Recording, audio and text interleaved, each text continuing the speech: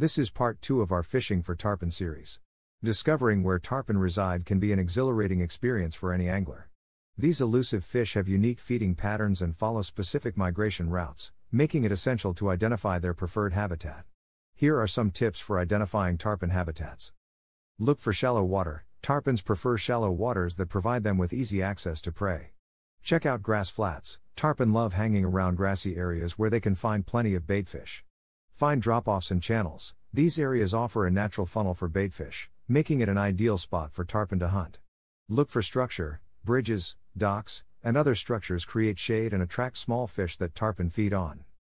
Once you've identified potential tarpon habitats, understanding tides and currents is the next step in catching these incredible fish. Understanding tides and currents is crucial for any angler hoping to catch tarpon, as these factors greatly affect the fish's feeding patterns and behavior. Tarpons are known to be most active during incoming tides when they move inshore to feed on prey that is carried towards them by the current. During outgoing tides, they tend to move offshore into deeper waters, where they rest and conserve their energy. To increase your chances of catching tarpon, it's important to have a good understanding of tidal patterns in the area you'll be fishing. You can consult local tide charts or download an app that provides real-time information about the rising and falling of tides in your location. Additionally, you should familiarize yourself with the direction and strength of currents in the area, as this can also impact where tarpon will be found at different times of day.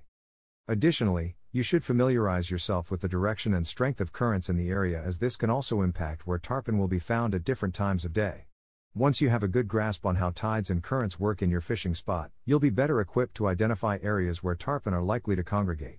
The next step involves spotting their activity through observation techniques such as looking for rolling or jumping fish or watching for birds diving into the water near schools of baitfish. By combining knowledge about tidal patterns and current movements with visual cues from tarpon activity, you'll be well on your way towards successful fly fishing for these elusive gamefish. To spot tarpon activity, you'll want to keep your eyes peeled for any signs of rolling or jumping fish, and listen for the telltale sound of birds diving into the water near schools of baitfish. Look for surface movements. Tarpon often create a V-shaped wake when swimming just under the surface. Keep an eye out for this movement, as it's a strong indication that there are tarpon in the vicinity. Check out the shadows. Tarpon can be easily spotted by their large shadows on the sand or seagrass beds. Watch for bubbles. When tarpon feed near the surface, they tend to blow air bubbles before attacking their prey. Look out for these bubbles and get ready to cast once you see them. Listen carefully. You can hear tarpon rolling and gulping air from quite a distance away. Listen closely for this sound, as it'll give you an idea of where they might be located. Use polarized sunglasses. These sunglasses allow you to see through glare on the water's surface and spot fish more easily.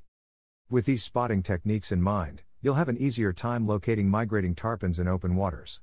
To improve your chances of making successful casts, let's move on to mastering your technique in casting your fly towards these elusive game fish.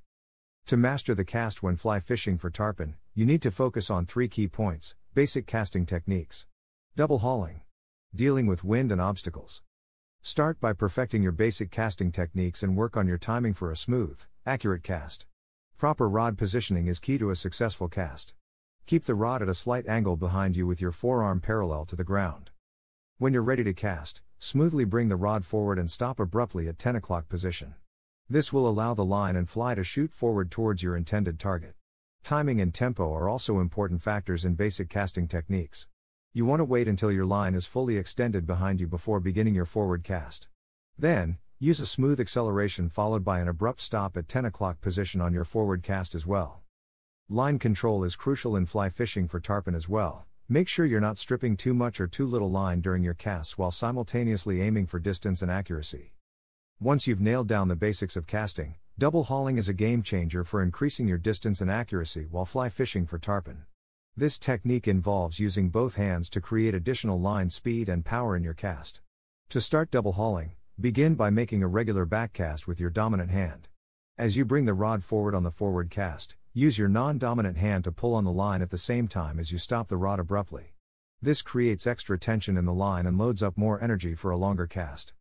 Improving accuracy and increasing distance are essential skills when it comes to fly fishing for tarpon. Double hauling can help you achieve both of these goals by adding extra power and speed to your cast. Now that you've mastered the double haul, it's time to tackle another challenge: dealing with wind and obstacles. Fly fishing for tarpon is not an easy feat, especially when Mother Nature decides to throw a curveball your way. Strong winds can make casting difficult, and obstacles like mangroves and docks can prove to be quite the hindrance. With proper wind management techniques and obstacle navigation skills, you'll be able to handle any situation thrown your way. When dealing with wind, it's important to adjust your casting technique accordingly. Use more power in your backcast to help push the line forward into the wind. You may also want to switch up your fly pattern to something heavier or more aerodynamic for better casting performance. To navigate around obstacles, try approaching them from different angles or using sidearm casts. This will help you avoid getting tangled in branches or hitting a dock post mid-cast. Remember that practice makes perfect. Take some time before heading out on the water to practice casting around stationary objects like trees or poles so that when you encounter real-life obstacles while fly fishing for tarpon, you'll be prepared. To hook and fight a tarpon, you'll need to be patient and steady with your movements, allowing the fish to take the bait before setting the hook. Tarpon behavior is unpredictable, so it's important to keep a close eye on your line and bait. Once you notice the tarpon taking interest in your offering, allow it enough time to fully consume the bait before beginning your strike. When it comes to hooking techniques for tarpon, timing is everything. It's crucial that you feel a firm tug on your line before setting the hook with a quick upward motion of your rod.